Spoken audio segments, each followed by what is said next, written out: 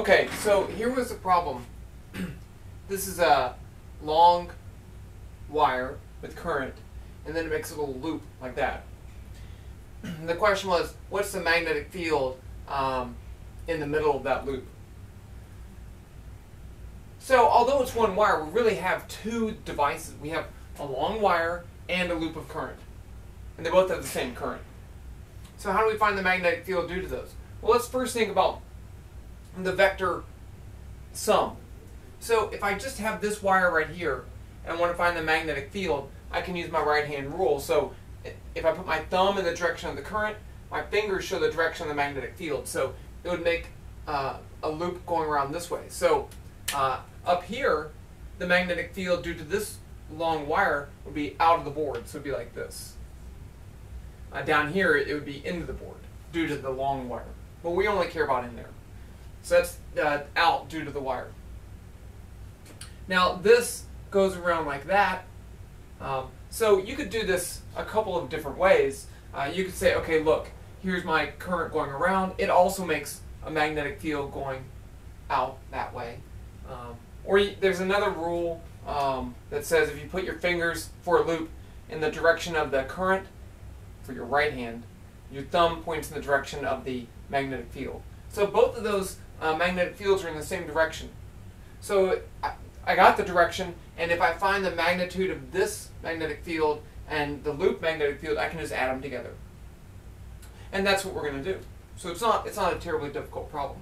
So this, we've already derived the magnetic field due to a wire. And if it's a long wire, which this is, then it's just mu naught over 4 pi, 2 times the current, and this is the distance from the wire. The magnetic field due to a loop along the axis going through the center of the loop is this. This is the magnitude. Mu naught over 4 pi, 2I pi r squared is the radius of the loop, and z is the distance along the axis.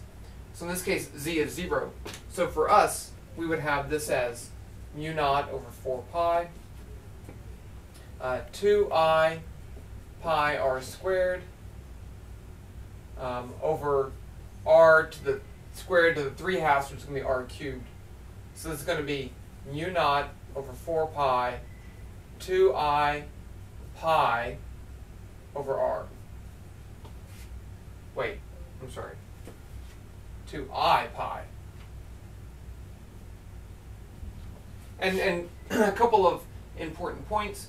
Why don't we cancel these pi's and the 2? This constant is 10 to the negative 7th. So if you mess with that, then you're just going to have to find mu, and it's just, wow, I just don't want to do that. Okay. But always want to check. Does this have the right units? Look, this is current over R. This is current over R. They have the same units for magnetic fields, so that's good. Okay, all I have to do is put things in right now. So B total, the magnitude, is going to be that. Mu naught over, they both have that, mu naught over 4 pi. They both have I. They both have a 2.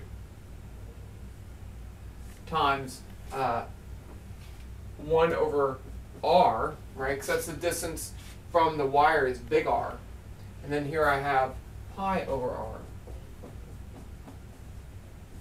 Okay, so that's the answer for the magnitude, but let's just take it a little bit further. 2I mu naught over 4 pi. This is going to be, that is a common denominator, so I get 1 plus pi over R. That's it. Okay. As you increase the current, the magnetic field goes up. That's good. For a bigger loop, we're getting further away from this wire, so it would be a smaller current. That's it.